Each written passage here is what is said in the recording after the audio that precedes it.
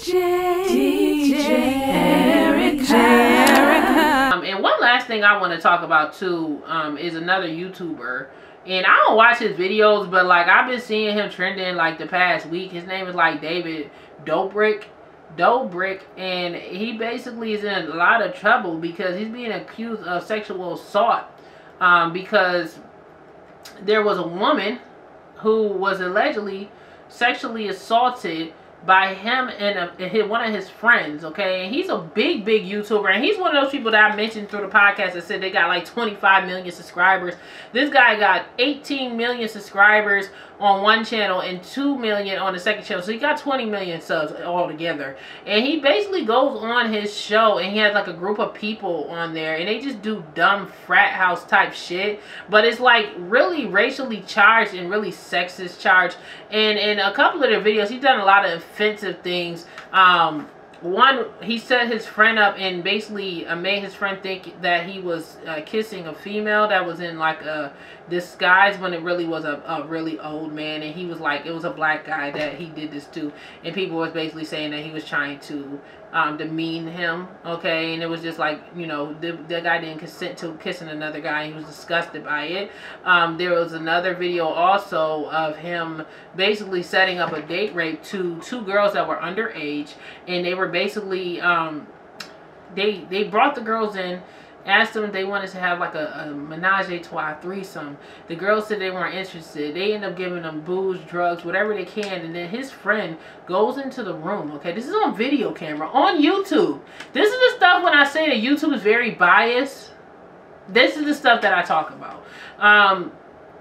And they basically go in the room, and then he comes out after he literally had sex, allegedly, with both of these women. And it's like, really, YouTube? Really? And this happened like a couple of years ago, and it's just now like making headlines and everything else.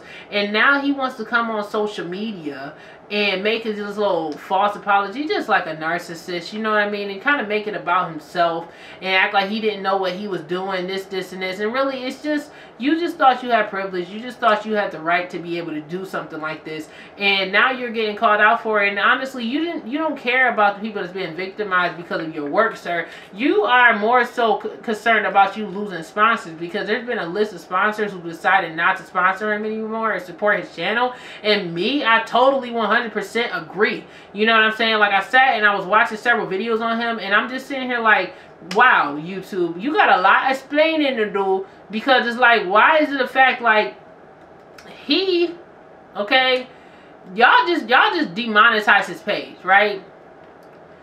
That's nice and all, but honestly, his entire account should be suspended permanently, okay, for the stuff that he's done on here, especially seeing that literally after this alleged date rape happened, the person who did it came out and basically said, oh yeah, you know, I just had a threesome, knowing that they drugged these girls. And then there's a clip of the dude David getting in the car and saying that we might be going to jail for this afterward.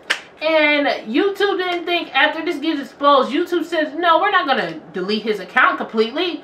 What we're going to do is we're going to demonetize his channel. Now, let's talk about the black sector of YouTube for a second, because Funky Dineva got his entire account suspended. Mind you, Funky Dineva only has probably 1% of the, not even under 1%, probably less than that, half of a nasty 1%, compared to someone like a David who has 18 to 20 million followers. They deleted Funky Dineva's page because he had a supplement video on a page from like 5-10 years ago, okay? But this guy literally records himself doing a lot of risky, you know, racially charged things, sexist charged things, and allegedly basically partially filmed the setup for a rape, and they still got this man with a YouTube page. I am perplexed. The fact that he was able to actually go on YouTube and make an apology and still have his channel, whether it's monetized or demonetized or not, it doesn't help the situation, because you guys are still allowing this guy viewership. And if Funky Dineva's page got deleted because of one little error,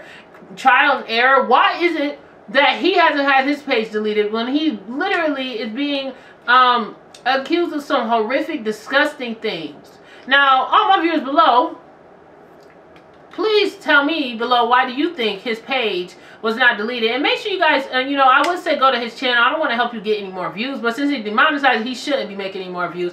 And y'all just need to check this out yourself, because it's absolutely disgusting. You know what I'm saying? But it's so interesting when people like that have 20 million followers, this, and this. They're so focused on making sure that their page stay up when his page should be deleted. His page should be deleted.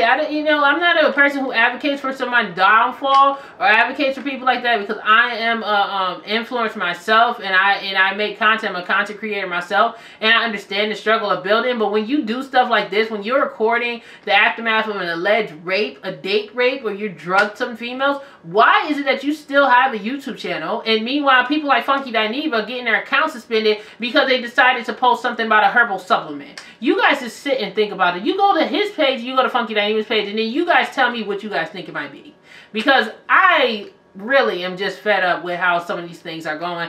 And, you know, I hope, you know, if he, I just hope that YouTube really start being less biased and really start implementing the rules for everybody and stop half-assing it. That's really just all I want to say about that, for real, because it's just out of control. It's ridiculous, and it's not cool at all, period. And I just wanted to talk about that too, because there's other stuff that be going on YouTube with these YouTubers and stuff like that, and I'm just like, this dude David Dobrick, like, he is living good. Like, whether they get sponsors pulled, whatever, his sponsors are gonna come back. You know what I'm saying? They're just waiting for it to die down. You know what I'm saying? And you know, after it dies down after a while, they're probably going to come back, and they're probably going to still support him. You know what I'm saying? So it's just what it is, I guess.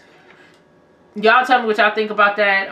Y'all, if you are a person that subscribed to David Dobrik, I hope you unsubscribe. I don't know, but it's just not, it's not right. What he did is not right, period. Like I said, I'm never an advocate for YouTubers to lose their money or anything like that, but if you're going to delete Funky Dineva's page, his page should also be deleted, because this is absolutely disgusting that you can film a date rape and still be able to make millions of dollars off of it. And this happened 2 years ago.